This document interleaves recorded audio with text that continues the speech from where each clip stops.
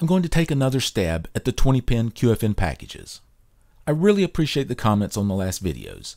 Gives me a direction to move in and truly shortens the learning curve. Now that I have the hot air station, I've changed the way I install most of my surface mount resistors, capacitors, and the like. I put solder on all the pads, trying to leave the solder in a low, smooth mound on the pad. Then spread a thin coating of flux on.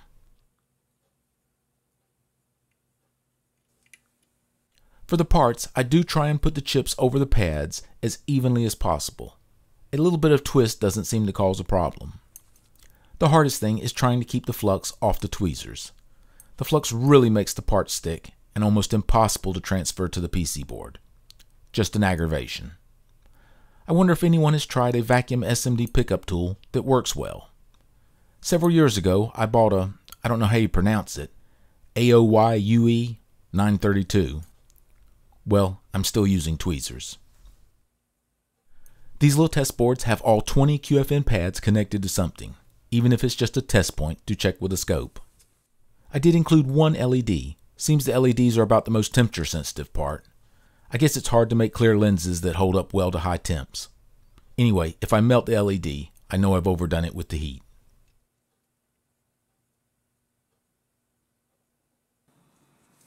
Hot air time. A little heat over the whole thing till I see the flux thin a bit.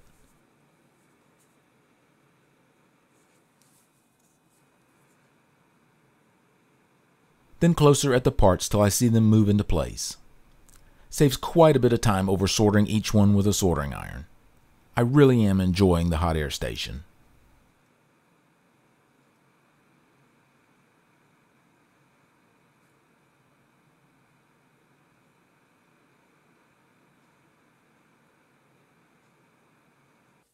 Now this board is ready for a QFN test run. A thin layer of flux,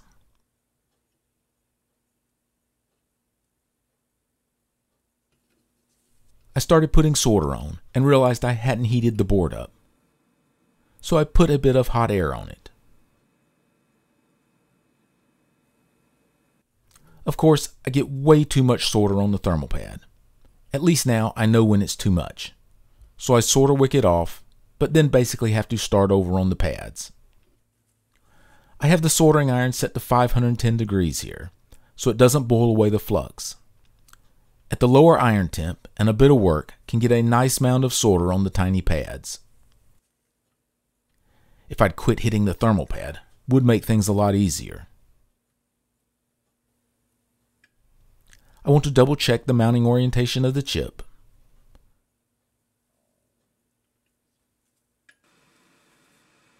The solder on the thermal pad is not smooth, so going to do more than just a preheat. Going to go ahead and reflow the solder. Of course, after that, we'll have to apply some flux. Then placing the IC, trying to get it as close to square as I can.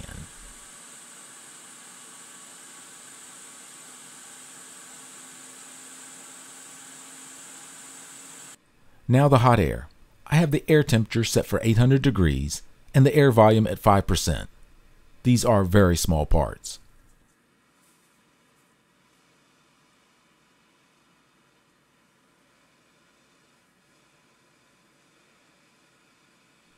Even after the solder at the pads melts, I keep the heat on for a few seconds. I want to make sure the solder melts on the thermal pad, but I don't want to heat it so long that all the flux boils away.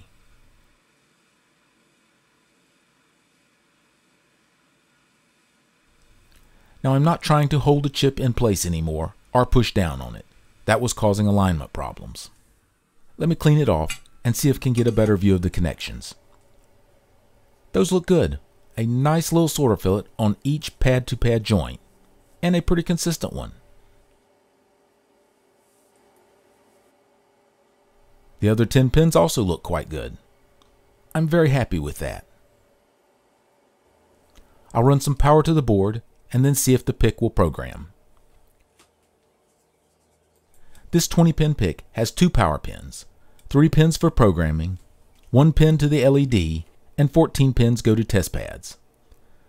The program toggles the pins to the LED and the 14 test pads every 1 millisecond.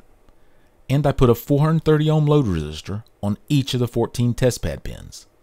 So as long as the signal looks like this on a pad, I'm satisfied the pin is properly connected.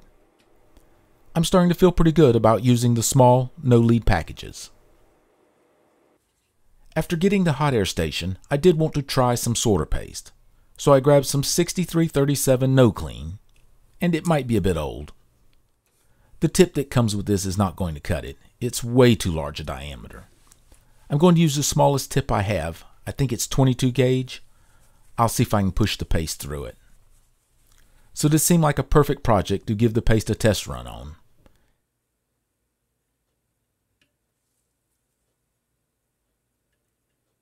It's a little hard to push through this small gauge needle. Maybe I should have not bought surplus.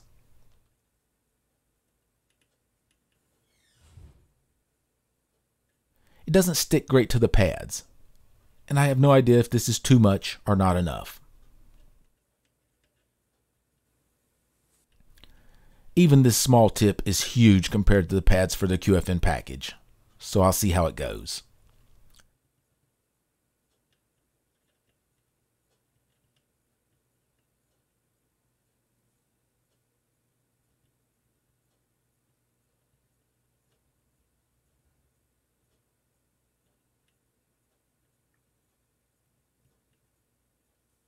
It's not pretty. Now I'll try and put the parts on. I'm hoping that as long as each terminal is in the solder paste, it will solder. With the solder paste, it's a little easier to put the resistors and capacitors in place, compared to the soldered pads with a little flux on them. The solder paste for the QFN is a mess. I'm going to try and get it aligned pretty close.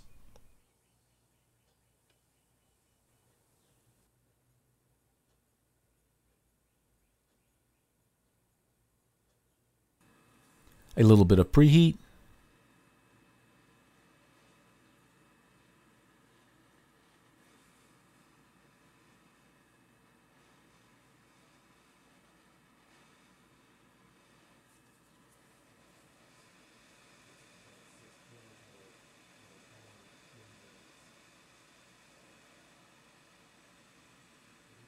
I like the way that's flowing.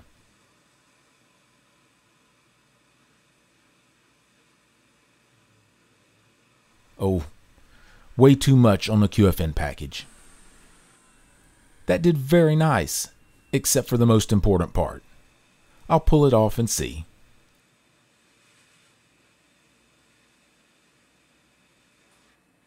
Maybe a tad too much on the thermal pad, way too much on the little pads. A bit of solder wick,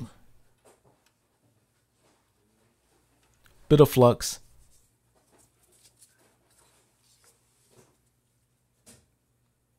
and even out the pads a bit.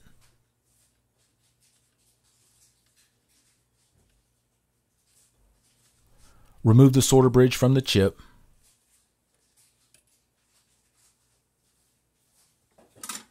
Get the QFN in position. Put the hot air to it.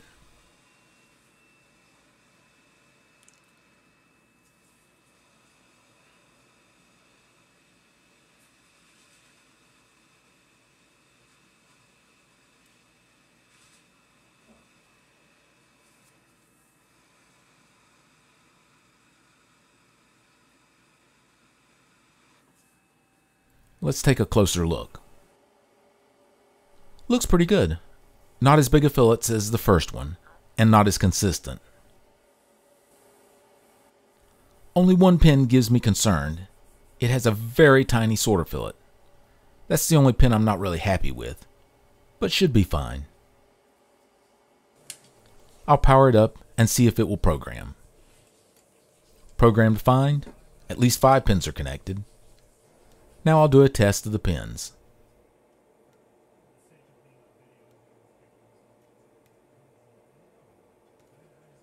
Everything looks good. I'm going to try the paste again. This time going to spread a bit of flux on before applying the solder paste. See if it has dried out a bit. I don't think it has because it really flowed good. Going to spread the paste for the QFN pads with a pick, see if I can get it thinner and a bit more even.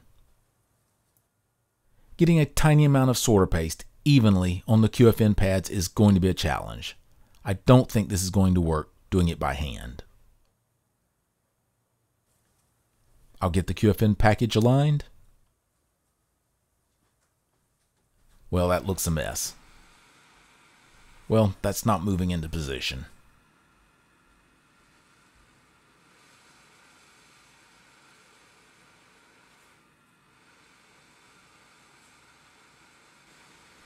Still too much solder paste in spots. Not good. I'll pull it off and take a look. A couple of pads bridged. Now for the bigger SMD pads, I really like the way the solder paste works. Would like a way to put it on a bit more evenly, but doesn't seem to be too critical about placement or amount. For the fine pitch pads, not going to work applied by hand. Really am glad I tried the solder paste. Think it might end up being my preferred solder for SMD devices as long as the pad is large enough. For the no-lead IC packages, I think applying solder to the pads with the iron at as low a temperature as possible, trying not to touch the thermal pad. I want as much solder on the pads as possible, but very little on the thermal pad. Then reflow the solder. May not have to reflow if I can use solder paste for the thermal pad, and of course not touch it with the soldering iron.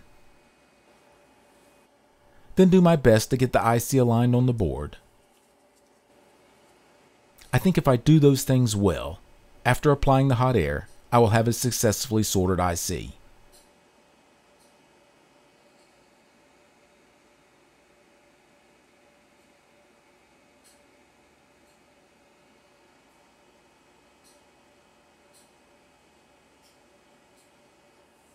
I guess it's time to move up in pin count. It can't get that much harder, can it? Thank you for watching.